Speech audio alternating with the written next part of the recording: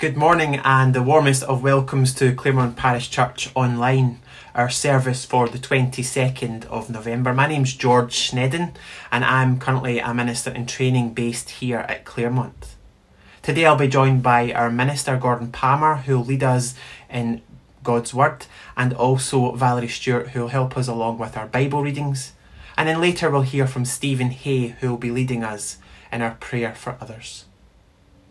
As we begin our worship service, we hear from the Psalms. The psalmist says, "Ascribe to the Lord the glory that is due his name. Worship the Lord in the splendour of his holiness." Let's sing to God's praise in our first hymn, "All Praise to Thee."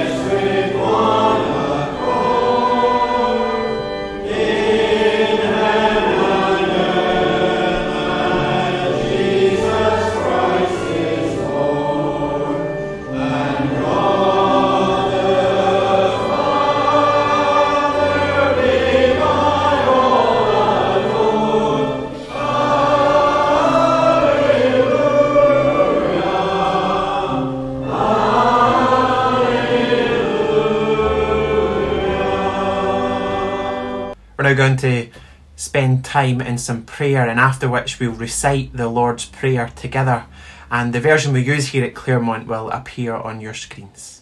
Let's pray together. Gracious God, how are we to do your will today?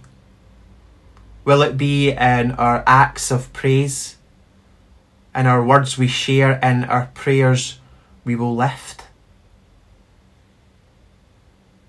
How will you lead us to serve? Help us trust you and help us listen. And Lord, we ask you to bless this time together as we join from different places and perhaps at different times, gathering our hearts in worship. encourage us, comfort us, unite us, and make our joy complete.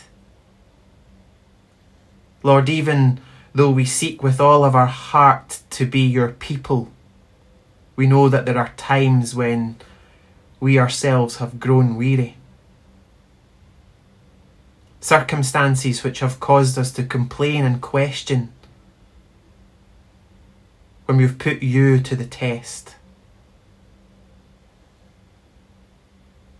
Lord, we think about the times when our mouths have said yes and our deeds have said no. When we've wandered off your path, when we've failed to follow through on our promises, when we've been distracted by trivial things. Heavenly Father, call us back to you. As we worship you, empty our hearts of pride and arrogance. Empty our souls of greed and selfishness, and empty our minds of doubt, mistrust and envy. As we will hear that you've poured out your very self through your Son, pour out your Spirit into our hearts this morning and reclaim us with your love. Hear our prayers, O God, as we gather them up in the words that your Son taught us to say. Our Father in heaven,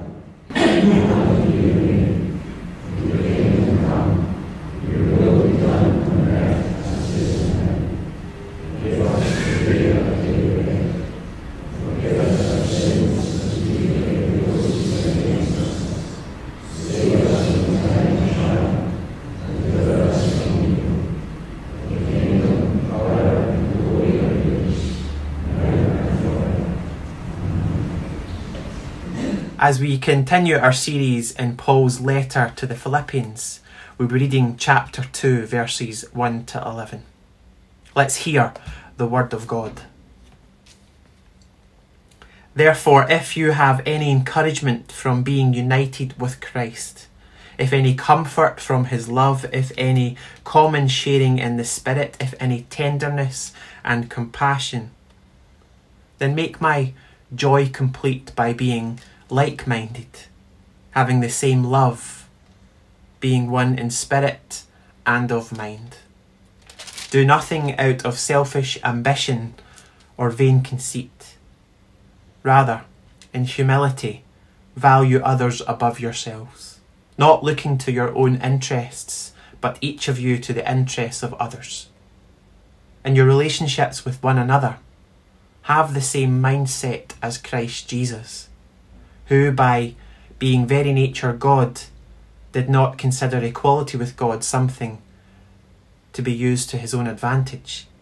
Rather, he made himself nothing, by taking the very nature of a servant, being made in human likeness, and being found in appearance as a man. He humbled himself by becoming obedient to death, even death on a cross.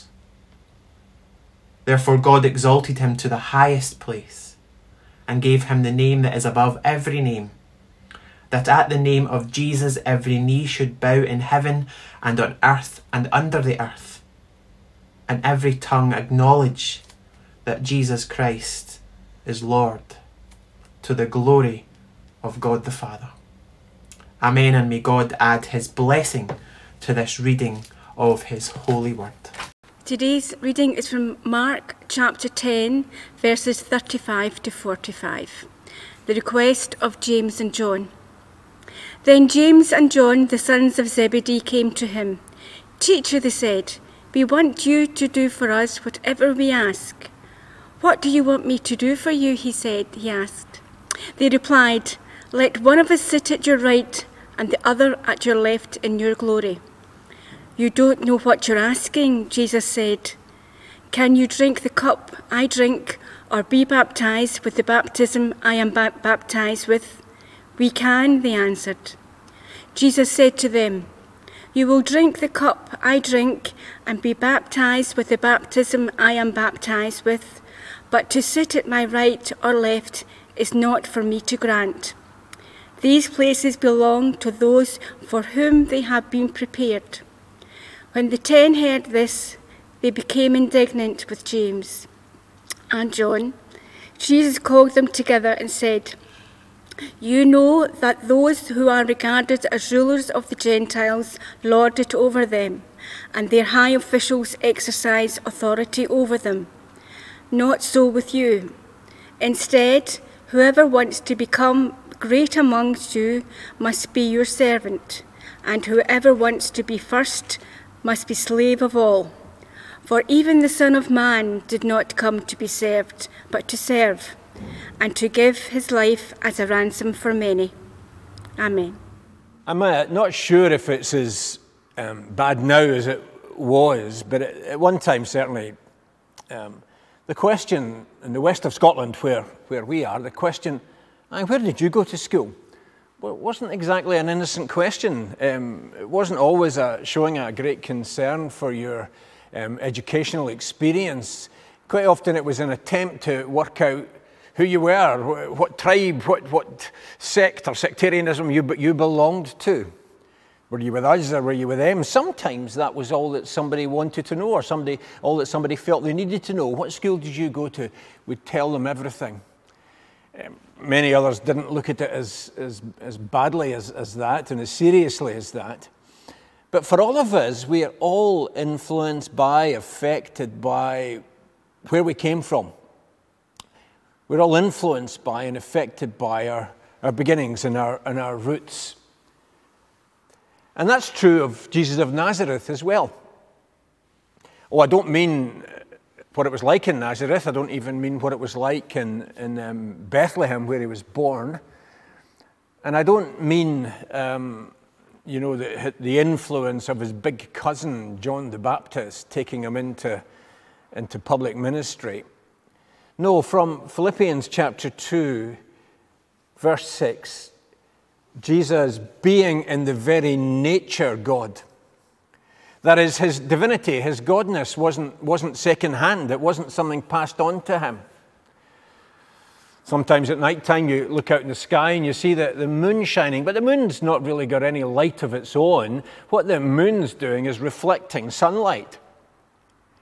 But that's not about what Jesus was doing. He wasn't reflecting godness. He wasn't reflecting the Father's glory. He, verse 6 of Philippians 2, was in the very nature, he was God. He was every bit as much divine as the Father. He didn't have to go on a course so that he could learn some godliness. He didn't have to do a probationary period to see if his divinity was up to it.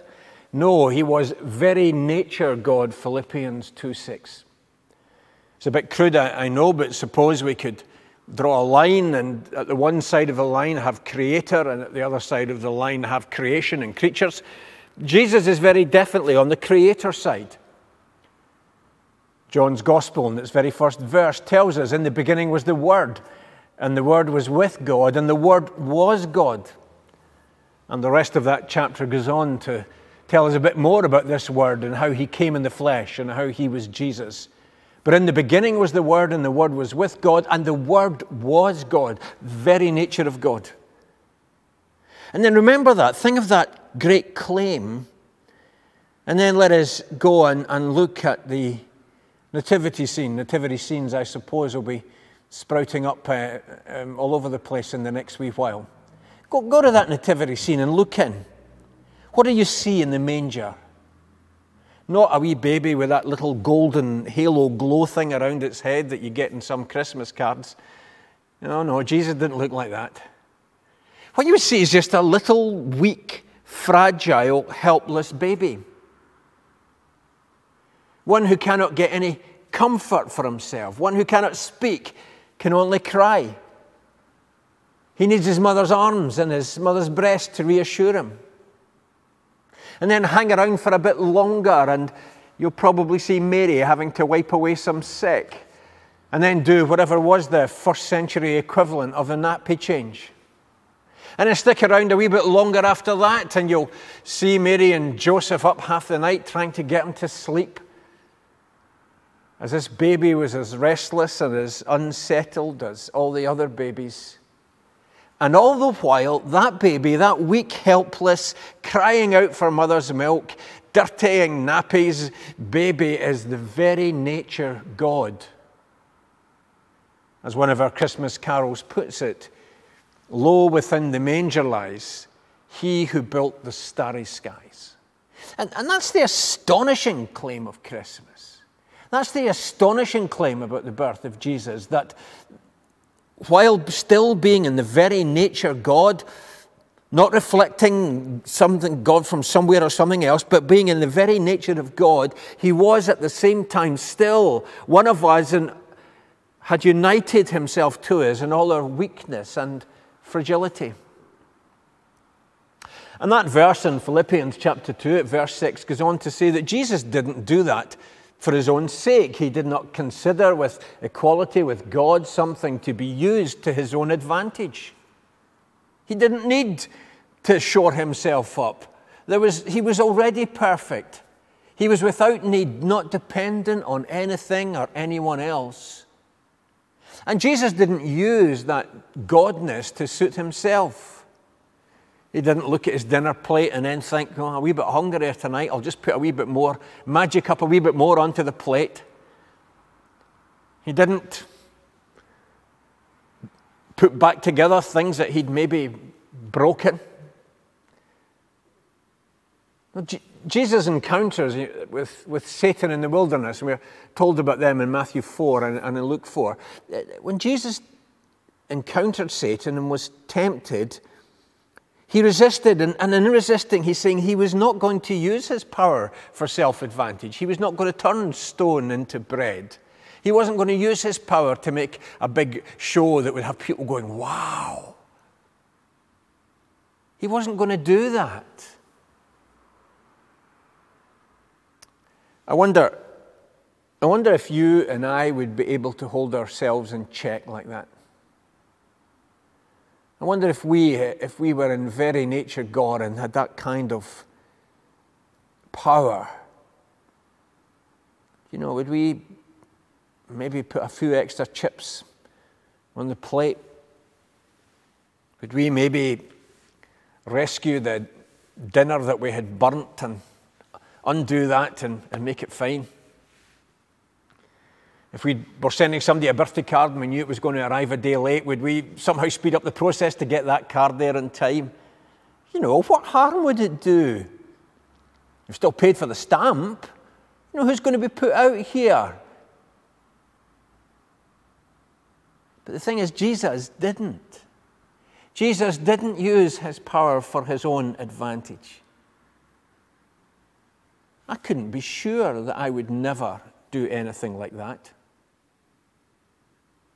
I couldn't be sure that I wouldn't sort of want to cut a corner or 3 or 4 or 5. And of course, once you've done it once, it's so much easier to do it again and again and again. Jesus didn't. Though being in the very nature God, he did not use that for his own advantage. Instead, we're told, verse 7, he became a servant.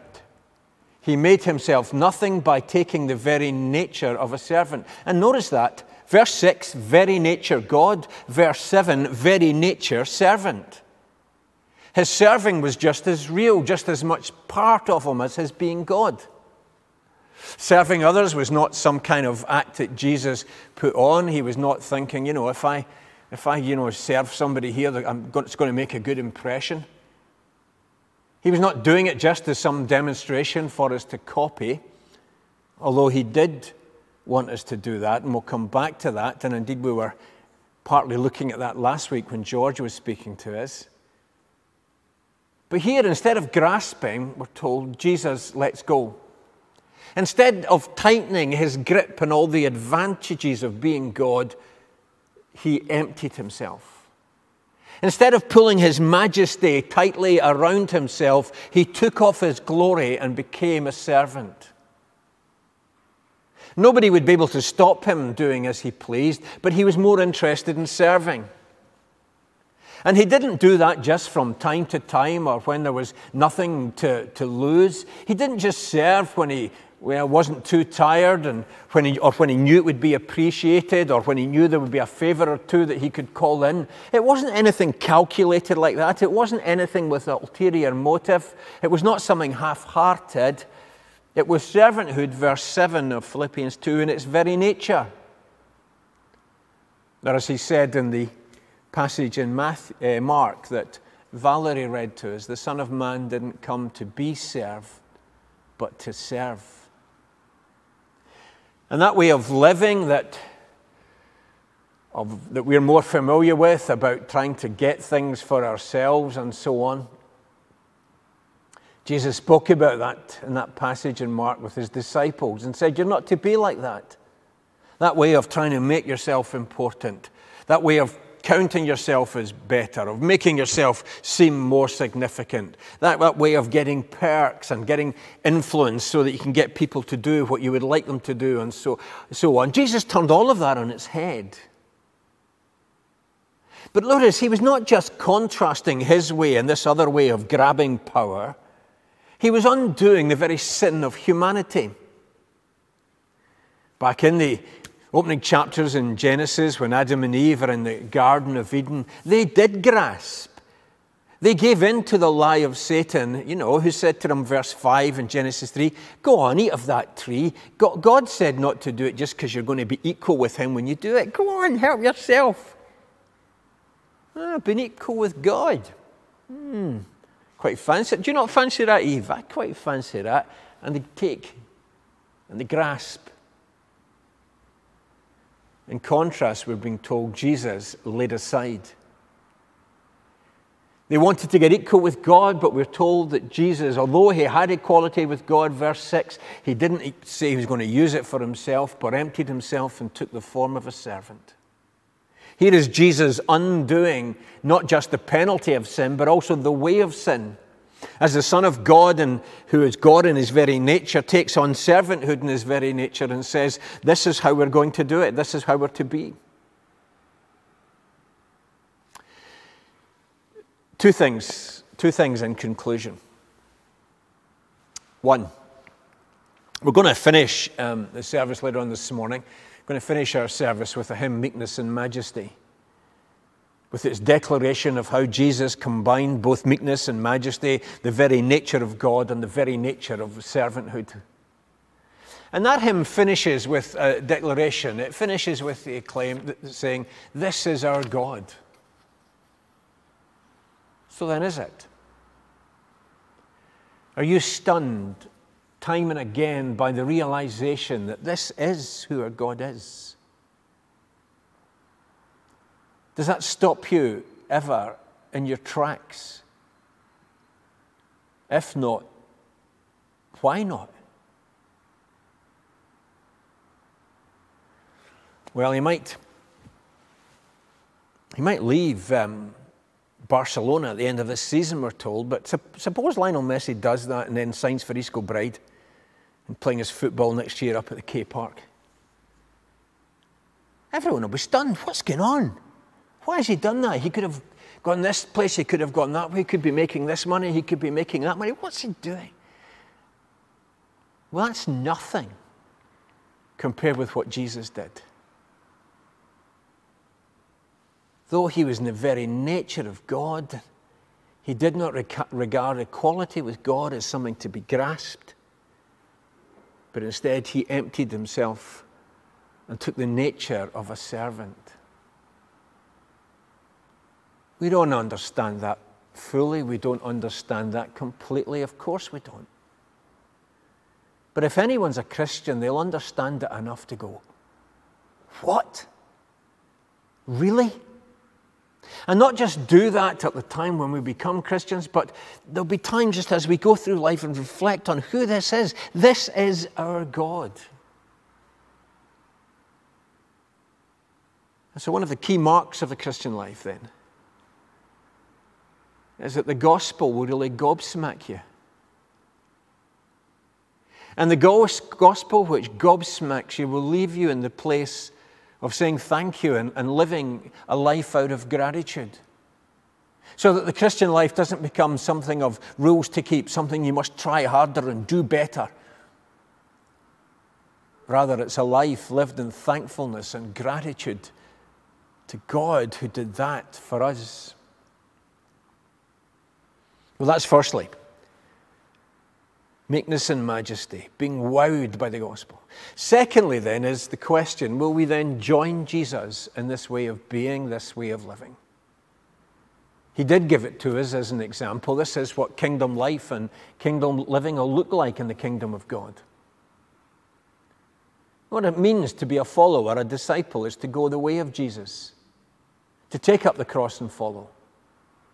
And Jesus showed himself to be God, not just when he was healing lepers, not just when he was feeding thousands with a few loaves and fish. Jesus was showing himself to be God when he stooped and served.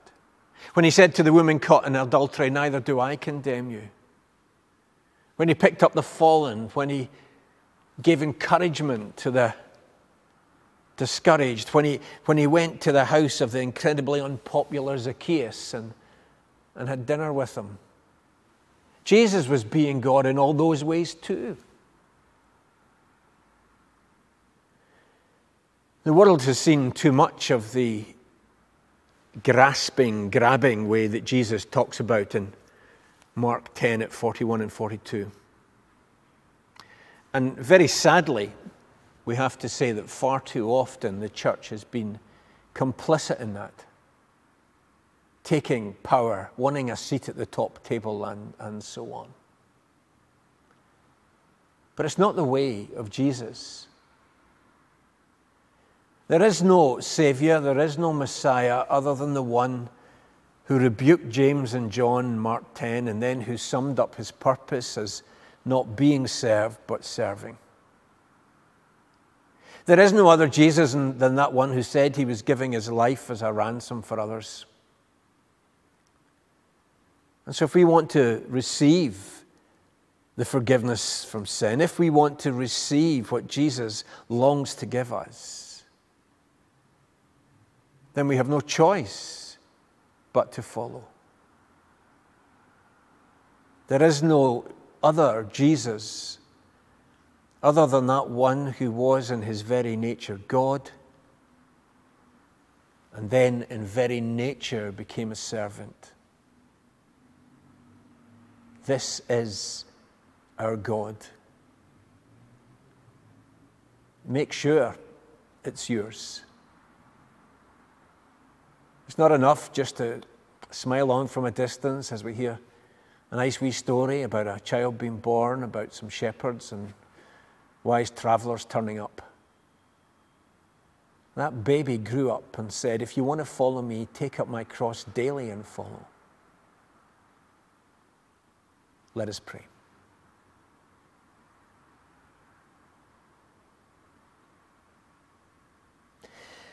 Gracious God, we don't easily or normally find meekness and majesty coming together. We don't find readily that combination of being God and being a servant, of being great and yet embracing weakness. And yet here is the way that you come to us. Coming to us in a way that we'd be able to take in, that we would be able to understand. As you got down on the floor and played with us and spoke to us in our baby tongue, as it were.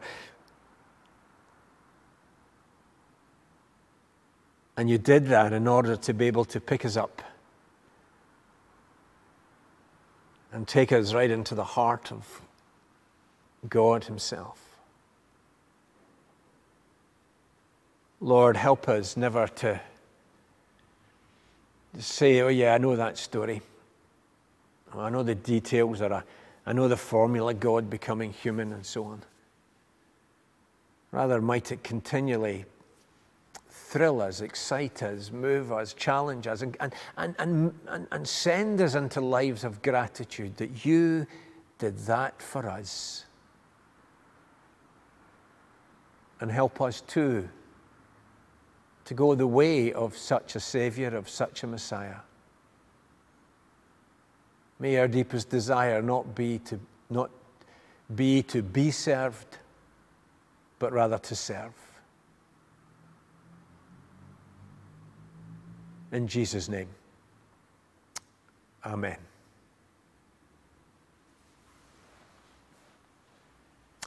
Now we're going to sing a hymn that speaks to us of that humility of Christ. My Lord, you wore no royal crown. After we've sung that hymn, we'll confess our faith together in the words of the Apostles' Creed, and then Stephen Hay will be leading us in our prayers for others.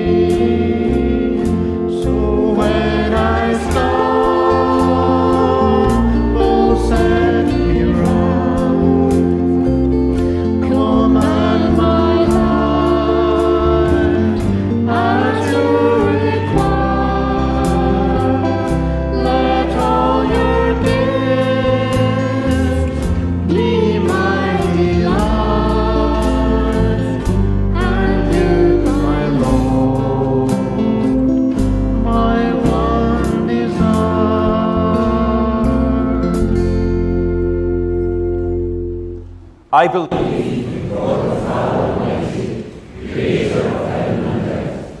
I believe in Jesus Christ, God's only Son, our Lord, who was conceived by the Holy Spirit, born of the Virgin Mary, suffered under Pontius Pilate, was crucified, died, and was buried. He descended to the dead. On the third day he rose again. He ascended into heaven.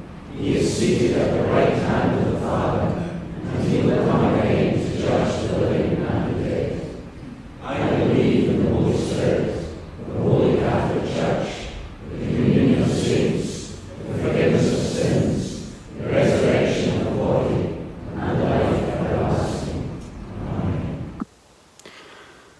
Before we come to today's prayer for intercession, I thought I'd share a poem that popped up in my Facebook feed that I think was quite apt considering what was said last week in the sermon and what is likely to be said today. Sometimes I retreat from you when everything is in its place. I forget the words you've said to me, even though they stare me in the face. I claim that my success was created by my hands. I forget the hands that were pierced by nails is the reason success withstands. When anxiety overtakes me and darkness overcomes, I forget that God has promised eternity to all of his little ones. Now, as we come to the prayer for intercession, I'd like to do this as a responsive prayer. So during this, you'll hear me say quite a few times, Lord, in your mercy. And if we could each say in our own homes, hear our prayer, we'll participate in this. So let us pray. Trusting in God's care for his children, we pray in the name of Christ and in the power of the Holy Spirit. For those who are sick, Lord, your steadfast love extends to the heavens, your faithfulness to the clouds.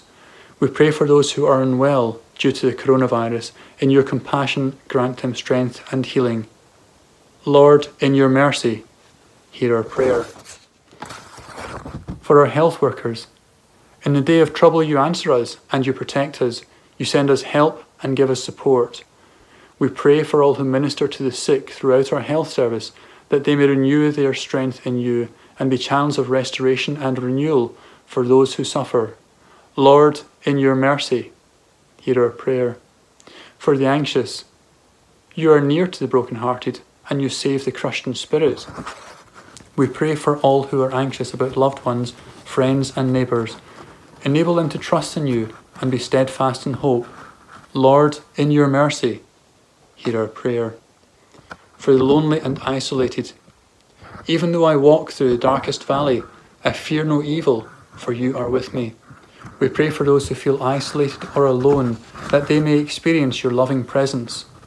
Lord, in your mercy, hear our prayer. For the strong and the vulnerable, Lord, you raise the poor and lift the needy. We pray that you would inspire those who are strong to care for the vulnerable and to serve them in love. May they be humble, not thinking of themselves as better than others. May they act not only for their own interests, but take an interest in others too. Lord, in your mercy, hear our prayer. For the church, how can we sing your song, O Lord, in these strange times? We pray for your church, who longs to praise you throughout this strange and confusing time. Through your creative spirit, fire our imaginations to proclaim your unchanging love in new ways. Lord, in your mercy, hear our prayer. For those in authority, we cast our burden upon you, O Lord, and you sustain us. We pray for all in authority who face difficult decisions that affect the lives of many. Grant them wisdom and courage. Lord, in your mercy, hear our prayer. For those engaged in research, Lord, you are a great and abundant power. Your understanding is beyond measure. We pray for all engaged in research who are seeking to develop a vaccine and remedies for coronavirus. Grant them wisdom, understanding, and effectiveness in their endeavours. Lord, in your mercy, hear our prayer. For employers and employees, you are our light and our salvation. Whom shall we fear? You are the stronghold of our life. Of whom shall we be afraid? We pray for employers and employees who are fearful for the future, that businesses may be secured, jobs protected, and families supported. Lord, in your mercy, hear our prayer. For those who face hardship, the eyes of all look to you, and you give them food in due season. We pray for all those facing financial hardship, that you would support and sustain them. We remember all those who seek to fulfill Christ's command to love one another, and this can happen through the work of food banks and charities, and also through acts of simple kindness. Lord, in your mercy, hear our prayer. For those in education, Lord, you give strength to your people, and you bless them with peace. We pray for all in education at this uncertain time. Inspire those who feel bored or directionless. Protect the vulnerable and give fresh hope to the dismayed. Lord, in your mercy, hear our prayer. for the departed. Lord, you show me the path of life. In your presence there is fullness of joy. In your right hand are pleasures for evermore. With sadness, we remember those who have lost their lives due to coronavirus. Give us thankful hearts for the privilege of knowing them, and strengthen our faith in your Son, who died for us and rose again in glory, that we might share in his victorious life. Lord, in your mercy, hear our prayer. For the grieving, God, for you alone my soul waits in silence, for my hope is from you. You alone are my rock, my salvation, and my fortress. We pray for those who weep and mourn, that they may find comfort and hope in you. Lord, in your mercy, hear our prayer. Lord of life, in this time of crisis for our families and communities, our nation and our world, we turn to you in faith to seek your guidance and receive your blessing, knowing that nothing in all creation can separate us from your love made known to us in your Son, Jesus Christ. We ask this in the name of Jesus, who took our infirmities and bore our diseases, who suffered on the cross and rose again triumphant, for he lives and reigns with you and the Holy Spirit, ever and always one, the Father, the Son, and the Holy Spirit, in a world without end. Amen. Well, and just before we sing that closing hymn, Meekness and Majesty, that I mentioned earlier, just a reminder for folks that the funeral service for Linda McDade will be this coming Thursday, the 26th November at 11 o'clock at South Lanarkshire Crematorium. But that beforehand, the funeral cortege will be visiting and driving around the car park outside at Claremont, round about 25 to 11 for that. So if anyone wants to come and pay respects in that way, you may do so. The funeral service is being live streamed, and there is details of that in our usual midweek messenger and usual places. If you do want to watch the service and haven't been able to track down the links, then contact the church office. We didn't put out a new Claremont Calling this week, but refer you back to last week's with its appeal for help and various things as we move in towards what we are planning for Christmas and doing. In particular, we're still looking for a few folks with windows. If you've got a window, I'm looking for a few folks with windows to be part of our Advent window display. And if you can help out with that, then do contact the church office as soon as possible. And also, we're going to be handing out some Christmas gift bags. There's information about that, as I say, last week's Claremont Calling, also in the most recent midweek messenger, and again, it will be there this Wednesday of all the details of the things that we need help with. Do support us and join with us in seeking to be a witness to Jesus and seeking to bless others in the neighbourhood. Our closing praise, Meekness and Majesty.